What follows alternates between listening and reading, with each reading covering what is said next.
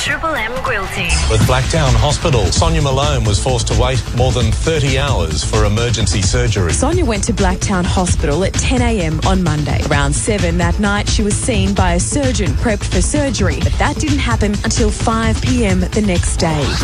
Yeah, unbelievable story last night on the news. Watching poor Sonya, she must have been in excruciating pain. I've never had anything or anyone associated with me had appendicitis, Matty, but you have. How bad is it? Horrendous. I was in year 8 at high school. I got up and I tapped my mum on the shoulder. She was asleep. I said, I tell you what, Mum, crook today. She said, you'll be right. So I put the gear on. I'm on the way the bus to Maitland, which is about 40 minutes down the road. And I'm, mate, feeling crook. Got to school. I went, mate, I'm gone. I went and saw the teacher. I said, listen, mate, I'm in a bad way. Brother Michael, and Brother Michael go, let's be honest, Johns, you haven't done your homework. Why do you want to go home? An hour later, I said, no, I've got to go. And it took me to, mate, my appendix was about to burst. They got it out, mate. It was crookest I've ever been. Well, despite her problems, Miss Sonya Malone praised the efforts of the nursing staff, so she must be a great lady, and we're lucky to have her on the line. G'day, Sonya. Good morning. Welcome to the Grill Team. Hi. Can you explain how much pain you were in for 30 hours? Yeah, look, I was in a fair bit of pain. The problem really isn't about that, though. The problem was that, like so many others on the same night, there was just no beds waiting for surgery. The staff were great, and they treated yeah. Well, I know your husband Paul was critical. He said, "Look, we're in the year 2000 on the news last night, 2014. You expect more for our hospitals." And I know that the director of nursing and midwifery at Blacktown Mount Druitt Hospital, David Simmons, apologised to you, but yeah, definitely.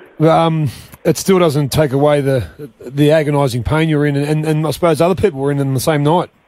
Yeah, that's right. I mean, look, I would have waited for days if I had to for surgery, if I was made, if there was beds and pillows. Sonya, how close did you come to the appendix bursting? Boy, it must have been close.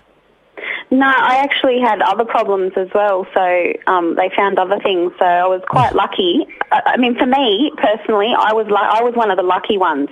I just think it's important that people know that these things happen. Like I said, there was other people in there, and I understand that emergencies come first, of course, and I would have waited. I just don't think it's right. Was an emergency. I thought, if you don't fix an appendicitis or something... I suppose a gunshot wound will jump above it on the list, though, and people just... Sure, but it is one of those things, it was such a busy night. I mean, there was millions of people... Well, not millions, but there was quite a lot of people coming in with... They were a lot worse off than I was. I think it was just the fact that I was prepped for surgery and then put in a hospital gown... and then sent back to the waiting room in the hospital gown. Oh dear! I mean, a half naked around strange people. It wasn't the most. And that was at 8:30 at night, and you weren't operated until 5 p.m. the next day. That's right, and I didn't have. I was nil by mouth too the whole time because they couldn't give me a time as to when. And I understand that emergencies must there's other things that come in first, but really the problem is, the staff were great. The hospital itself was good. It was the fact that there's no beds. There's no... Yeah, it's hard. Yeah. Great staff, but not enough of them and not enough beds. Yeah. No, well, Sonya... That's right, and there wasn't enough staff either. I actually felt sorry for the staff at one stage. Yeah, they're undermanned, that's for sure. Well, Sonya, as long as you're okay. Are you okay? Yes, I'm fine. No, nice to hear. That is. I just want it made aware that this is going on. Yep. Well, Sonya, I think a lot of people listen to that. It'll strike a chord with them. They'd have been in the same position. Thank you, Sonya. Thanks, Sonya. Have you had appendicitis? Yeah, I have.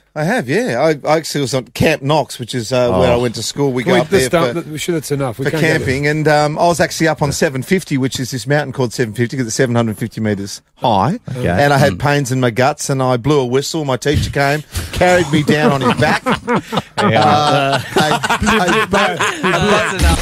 The Triple M Grill Team.